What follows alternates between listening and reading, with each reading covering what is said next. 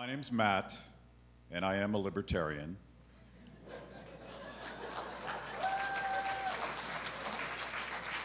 I know some of you guys haven't seen one before, so if you want, take a picture, put it on Snapchat, tell your friends that you actually saw one.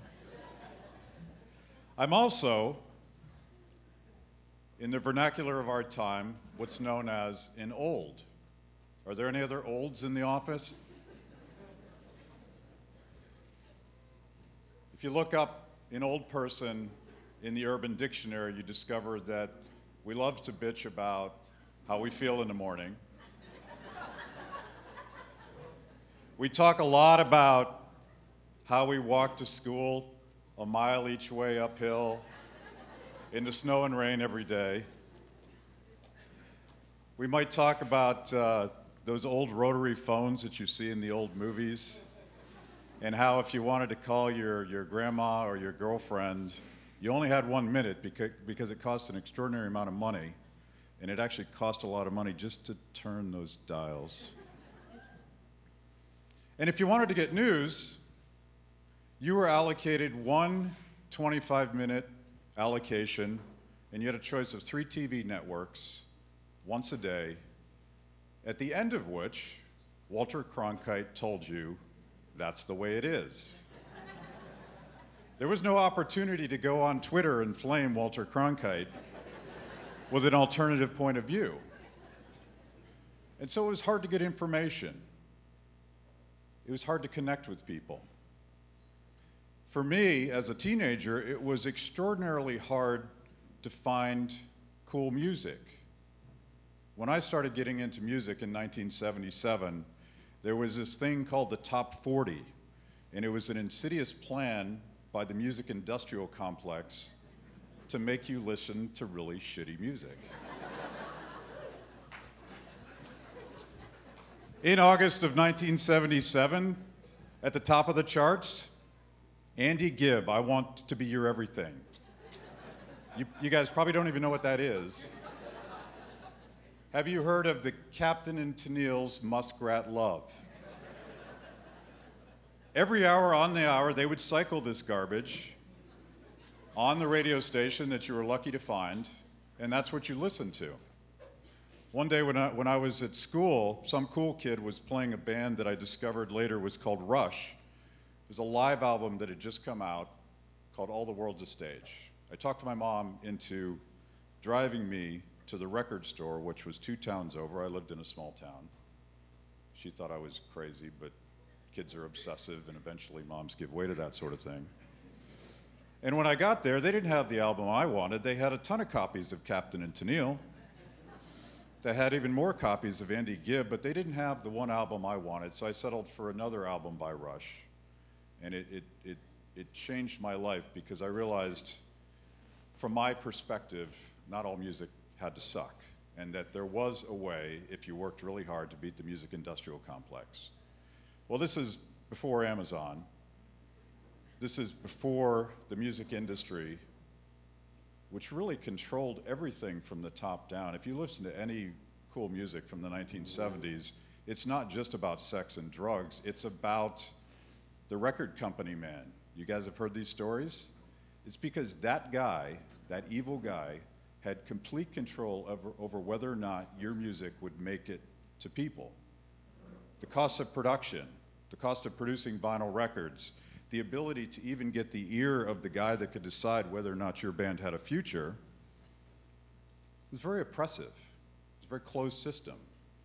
And then along came CDs, which lowered the production costs of music, and then along came Amazon, whereas the founder of Wired magazine described it, you could finally get to the long tail of the internet. So instead of choosing between Britney Spears and Miley Cyrus at the fat end of the internet, you could go all the way down to the tail and find the second set of an awesome Grateful Dead show from Cornell University in 1977. That was pretty cool, that was pretty empowering, but still controlled from the top down, still controlled by a lot of intermediators that would tell you what what you could listen to. And then along comes the disruptive technology like Spotify. People in Silicon Valley are talking about this in the context of the end of ownership. You don't have to buy that vinyl record anymore. You don't have to buy that CD. You don't have to let anyone tell you what you can and can't have, because thanks to social media and apps like Spotify, there's 1,000 of them, you can create your own experience. You can even find those weird folk albums that Jay Tillman made before he became Father John Misty. I know, that's a weird music reference. Disruptive technology and the potential of social media, I think, is the most profound thing we could all talk about. And I want to read the definition so I don't screw it up, from Clayton Christensen. He's the guy that came up with the phrase disruptive technology. A disruptive innovation is something that allows for a whole new production, a whole new population of consumers at the bottom of the market, access to a product or service that was historically only accessible to consumers with a lot of money or a lot of skill. Bottom of the market access to something that was only available to people with lots of money and lots of skill. I think he just described our political process, right? Think about the two-party duopoly in this closed system we call Washington, D.C. Has anyone ever been to Washington, D.C.? You see all the buildings that line the halls, not just of K Street, but they grow out like a cancer from the Capitol Office building. And it's every single imaginable special interest that has gone to Washington, D.C. to hoard power, to hoard information, and to control the conversation that is supposed to be for the people and by the people. But that's not how it works. I'm an economist by training. Since I'm cleaning my closet, I should admit that as well. And economics, as you know, is a dismal science. There is nothing more dismal than the application of microeconomics to the field of public choice. I went to George Mason University. There's a gentleman named James Buchanan who won a Nobel Prize for suggesting that political actors are just as self-interested as the rest of us. In other words, politicians want votes, they want to control power. People within the federal government are self-interested sometimes, which means they keep doing what they were doing even if it's not necessarily the thing that needs to be done. And that's why bureaucracies grow inexorably. That's why in the most dismal interpretation of public choice economics, democracy consumes itself and collapses and we all die. So that's sort of a bummer, right? And if you're wondering why nothing rational seems to happen in Washington, D.C., it's because of this iron law of public choice economics. They talk about concentrated benefits and dispersed costs. In other words, if you're ExxonMobil or an investment bank or Big Sugar or fill in the blank, you have a vested interest in showing up and getting at the table first and controlling the conversation and hoarding that information as you're lined up outside of the halls of the Senate Finance Committee so that you can game the system and get what you want. That's the concentrated benefit. And there's a huge payoff for this. You're seeing it in the business community. More and more businesses are deciding that their profit center is going to Washington for a favor instead of creating a better product at a lower price and serving consumer demand. This is a corrosive thing that cannot stand if this country is going to survive. Now the dispersed costs, that's all you guys. Every time Big Sugar protects its monopoly, it means that you probably pay half a cent more for a cookie. And you don't know that. You're getting screwed and you don't know it. And apply that across the board to everything that happens in Washington, D.C., and you will get a certain sense for why things don't work that well. So what might we do about that? How might we shift power away from the insiders and back to the end user? How might we lower in the terms of disruptive technology, lower those fixed costs of knowing what they're up to and shift it to a variable cost? I think that's why we're all here. I think that's what we're all trying to figure out. Talked about power, talked about the responsibility of citizenship. Well, let me talk about the opportunity of those things. We're in a day and age where Walter Cronkite doesn't get to tell you what to think. The music industrial complex doesn't get to tell you what to listen to.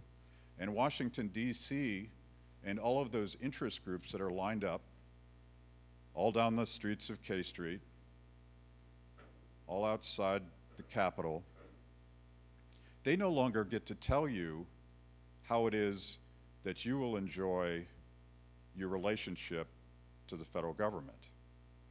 We could do that for ourselves. And you're seeing that. I think a lot of the, we talk about gridlock. I think it's less about gridlock today than it is about a paradigm shift. I think a lot of people have better access to information. They set up their RSS feeds. If they're responsible, they don't just listen to MSNBC or Fox News. They set up a whole feed. I use Twitter to do this. I don't know what you guys do. And every morning, thousands of my unknown friends have curated a better picture of what's going on in the world than I could have possibly gotten when I was a kid. That's power. And now we can connect with each other. We can raise money outside of the two-party duopoly. We can build Facebook pages with moms literally having a bigger footprint in their local communities than either the Republican Party or the Democratic Party. That's power. And understand that real people, the people that are paying the costs of stupid things that government does, we're busy. We have jobs, we have families, we have kids, we have things that are more important to us than what Congress is up to. I think that's a rational decision to make. Social media lowers the cost of participation, but you still have that responsibility. You have to show up. You can't just sit on the couch and bitch about what they're doing. You have to appreciate that they're going to continue to do what they do. The system is designed the way it is to protect power. The only way you get it back is you take it back. Now, I think the way we do this is as a community, respecting individuals, respecting the differences that we would all have. I've met a lot of friends in this audience, and we're working a lot on criminal justice reform. I suspect once we get that done, we're probably going to fight like cats and dogs over something else. Because I'm a libertarian, and libertarians really aren't comfortable until you've chased everybody else out of the room. It's just how we are. We can't help it. So let me leave you with this. I think there's an unprecedented opportunity to change our relationship with political power. And I don't think we need to be afraid of it. I don't think we have to compromise our core principles in order to do it, but I think we have to be willing to show up and fight that fight. It's got to be nonviolent. It's got to be a civil discourse, but it should be relentless as well. It's a process, and regardless of who you think should win the presidency next time, winning the presidency has nothing to do with this. Winning a congressional seat has nothing to do with this. It has to do with understanding the mechanics of driving social change. And I think it's, to quote that great strategist George W. Bush, I think it's a coalition of the willing. There's a social tolerance to communities that has to be accepted here. There are certain things that we can work on together, and if you don't want to work on that other thing, you should respect that. And yes, argue about it over beers and call your best friend names, but understand that the community is going to agree to do certain things. And by the way, the community is not a community. It's thousands and thousands and thousands of voluntary associations across all communities that sometimes come together and do really important things. You guys want to join me in this? Anybody?